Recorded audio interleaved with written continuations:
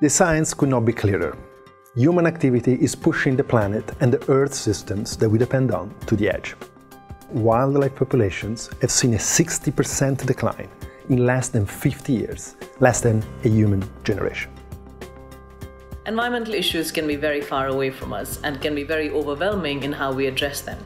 In fact, there's a lot that we can do by the choices of the products that we buy and how we consume them. In fact, about 10 commodities are responsible for a large majority of deforestation, conversion of grasslands, and the health of our fisheries. Products that we use every day, either directly or through other products that are in our supply chain. But what can we do? So again, if you look at the supply chains of these commodities, about 500 companies would control a large majority, almost 3/4 of all products that are using these commodities. This is why, for over 30 years, WWF has been working with many of the world's leading companies to develop certification standards for responsible production in their supply chains.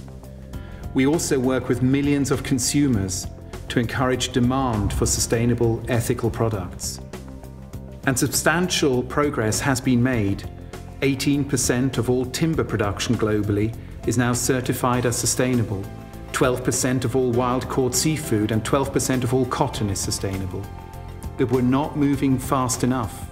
Responsible production is yet to scale beyond 20% of the market in any key commodity, which is too slow to avoid the worst environmental and social impacts. The planet simply doesn't have another 30 years for us to keep making incremental improvements.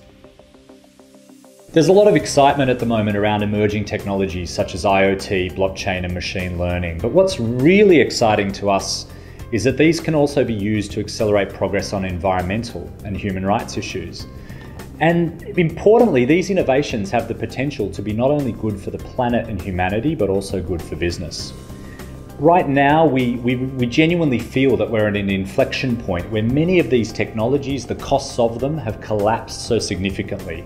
They can be much more pragmatically implemented to enable whole new ways of engaging with consumers, unlocking operational efficiencies in supply chains, and ultimately driving an uptake of responsible practices that are really very commercially viable as well as great for the planet.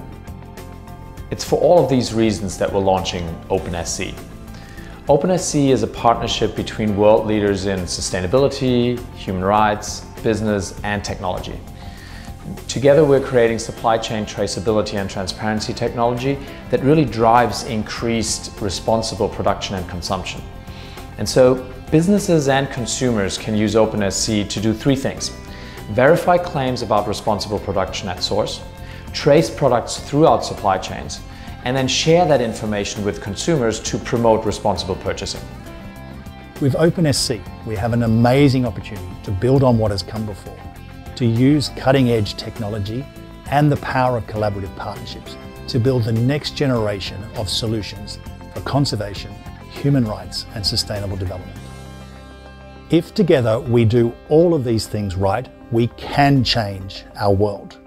Yes, it is a bold vision, but our planet is at stake. The time to act is now.